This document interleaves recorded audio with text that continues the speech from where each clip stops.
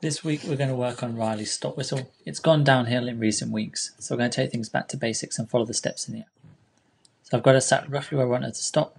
I'm going to blow the stop whistle and send it back for a couple of bits of kibble in the bowl.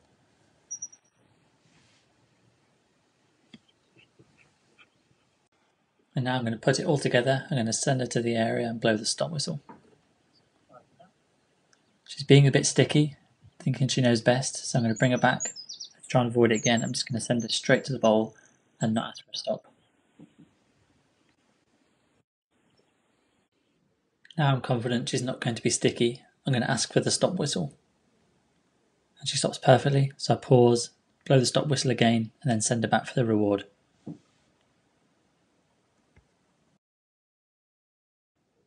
Now she's stopping nicely for the kibble. We're going to transition to using a dummy instead. So we're going to follow the exact same process as before.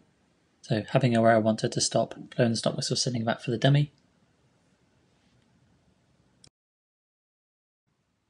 I'm worried she might be sticky again, so I'm just going to send her and not ask for the stop to build her confidence up.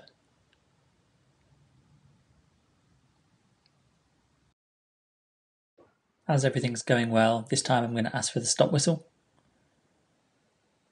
In her excitement, she does ignore it and goes straight for the dummy. So I'm just going to remain calm, get the dummy off of her, give her the correction, and take it back a step. So having her where I want her to stop, blowing the stop whistle and sending her back, which she does well.